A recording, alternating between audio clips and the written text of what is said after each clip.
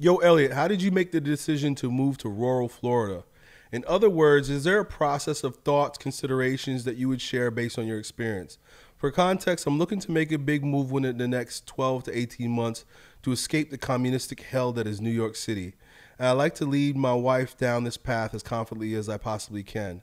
I also like to add that her family and mine are not supportive at all. They say things to put pressure on her, knowing how open her heart is. But that is a topic for another conversation. Thank you.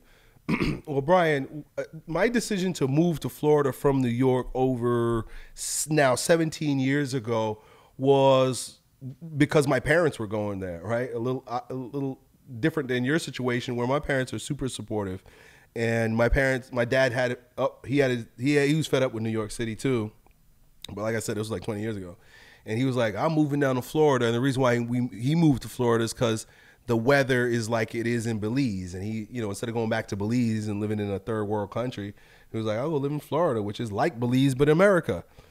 And he's right, because we're literally right across the Gulf from Belize. So it's basically like on the same, what would you call that, meridian? So we just moved down here because I wanted to be closer to family. Family's everything to me, man. Family's super important. Family's very important. I know this world hates the family, denigrates the family, and says all these things about how you need to get away from your family. But I wanted to be close to my family, especially since I knew I was starting a family, and I wanted my kids to be around their grandparents. So that was our decision to move to Florida. Now, 4 months ago, when we decided to move from the coast inland to Lake County, Florida, that was something that had been boiling up. That had been on its way for a very long time. Even before moving to Florida, I had always wanted to live on farmland. When I was like 21, 22 years old, and I was just getting into the fitness industry, I was starting to learn a lot about natural health and natural lifestyles, and I started buying food from the Amish. They had like a co-op where they would come from Pennsylvania and they would bring their food to Long Island. And I would just see the way these guys had like dirt under their fingernails, and like they were just riding like these trucks, and like the whole Amish lifestyle to me, I was like in awe of. I was like, wow, these people live off the land and they live very naturally. And in fact, I wanted to go live in Pennsylvania. I wanted to go live in Dutch County, Pennsylvania. What do they call it? Lancaster. I legit wanted to go live in Lancaster, Pennsylvania. Maybe like become Amish or something. And it didn't turn out that way. I'm sure my wife would have followed me back then. Back then, not now.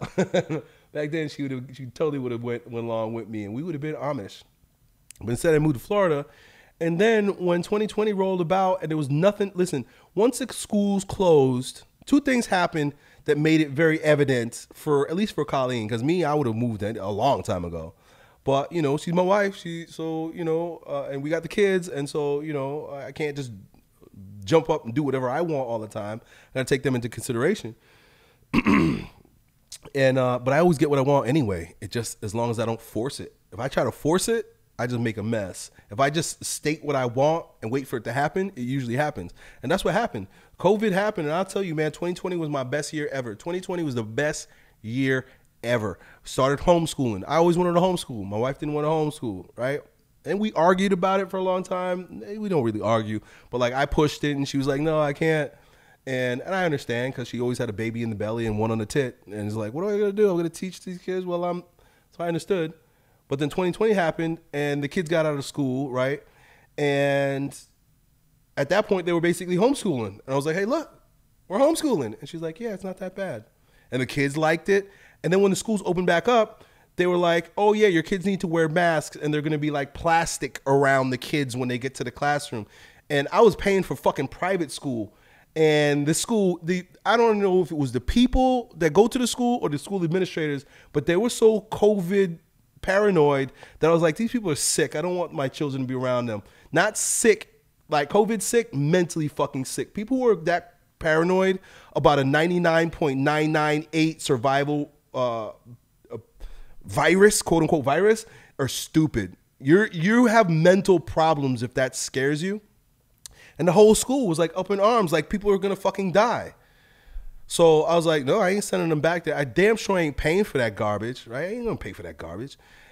that happened. And then 2020, you know what I really believe about 2020? It's funny because they call it 2020 vision. What is 2020 vision? When you have 2020 vision, you see clearly. You start to see shit that you couldn't see before. If you had 2019 vision, you don't see as clear.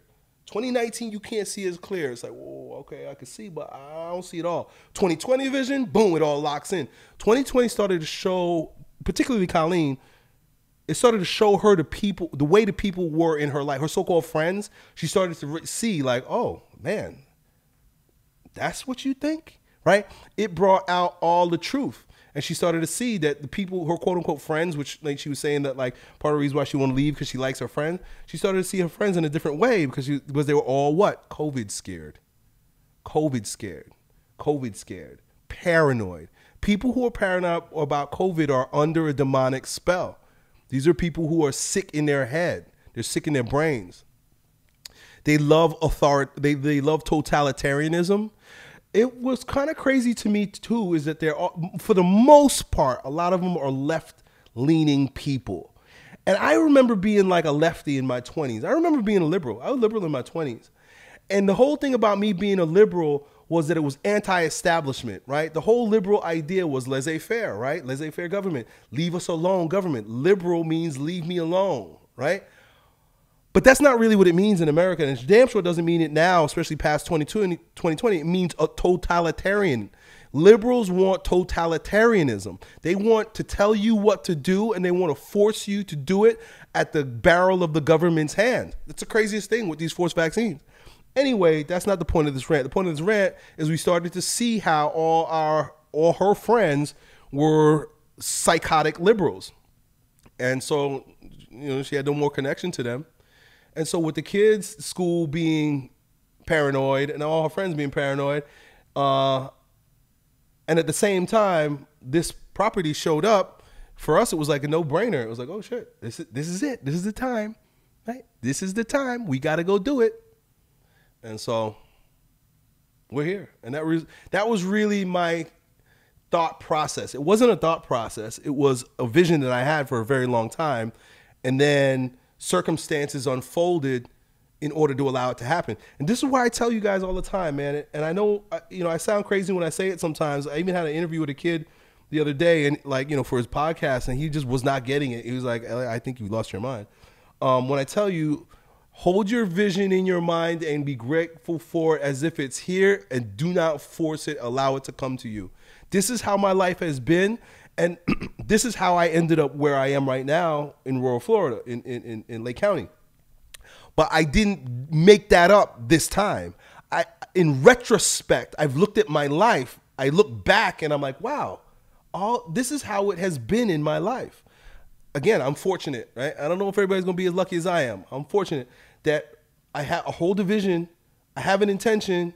I have a mission. And then if I don't interfere with it, meaning don't need it too much, don't be emotionally attached to it, don't try to grab it and scratch it and hanker for it, just allow it to come to me instead of me going to it, it unfolds in the most miraculous way. And if it doesn't unfold in a miraculous way, that means it wasn't meant to be. There are a lot of things I've wanted that didn't happen. And in retrospect, I go, good thing that didn't happen, right? Good thing that didn't happen. I think Darius Rucker, right? He's like the black country singer, right? I fell in love with country music down here in Florida.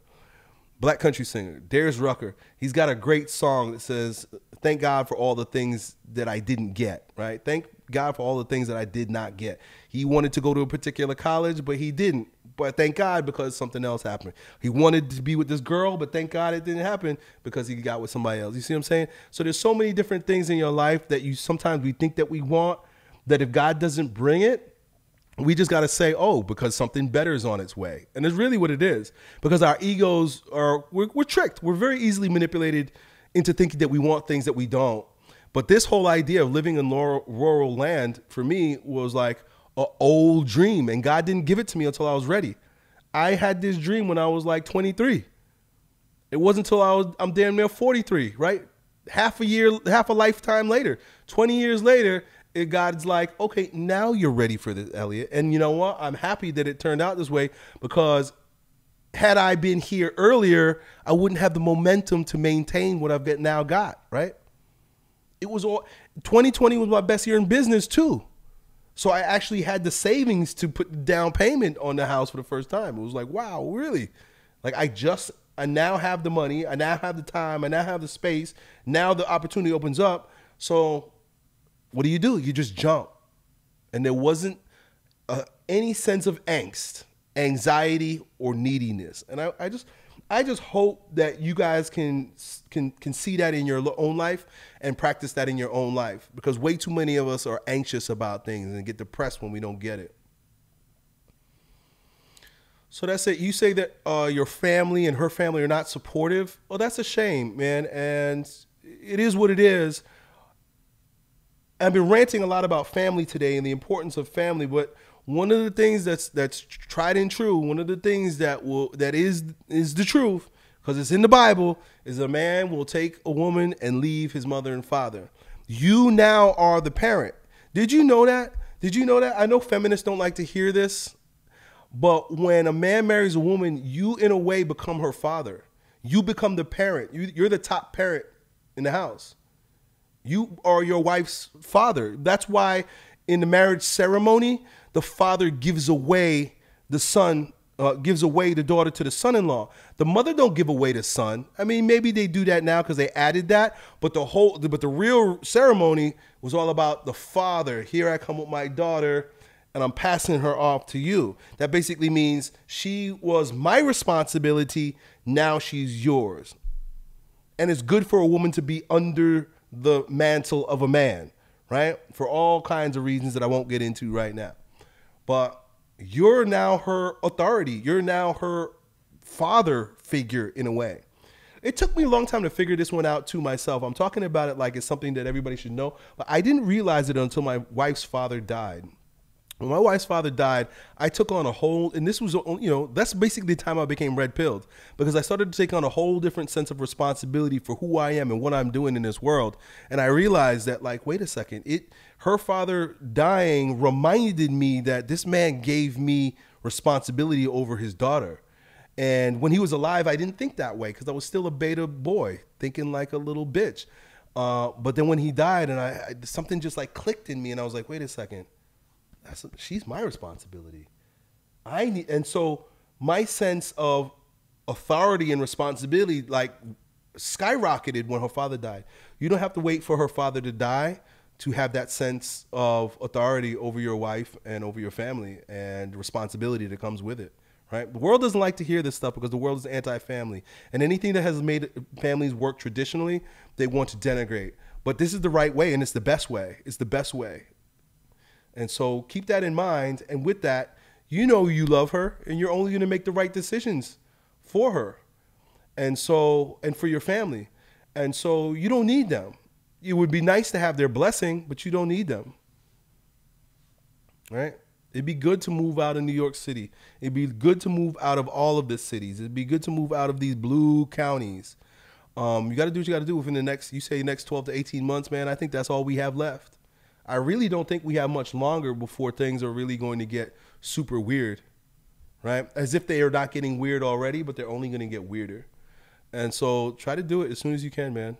I hope that helps, dude. Done. Yo, it's your bro, Elliott. I hope you enjoyed that video. If you did, you ought to know that it was a clip from one of my most recent King Transformation classes with my students, where, among other things, we get together about 4 or 5 hours a week and we speak on things as it relates to becoming kings in our lives in fitness, business, and with women. If that sounds like you and you want to join a like-minded group of men who are growing stronger every day, in every way in this degenerate age, then it's real simple. Just follow me on Instagram and then DM me the word King, K-I-N-G, and then me and my team will get back to the details to see if you qualify. I really hope to see you at the next meeting. Done.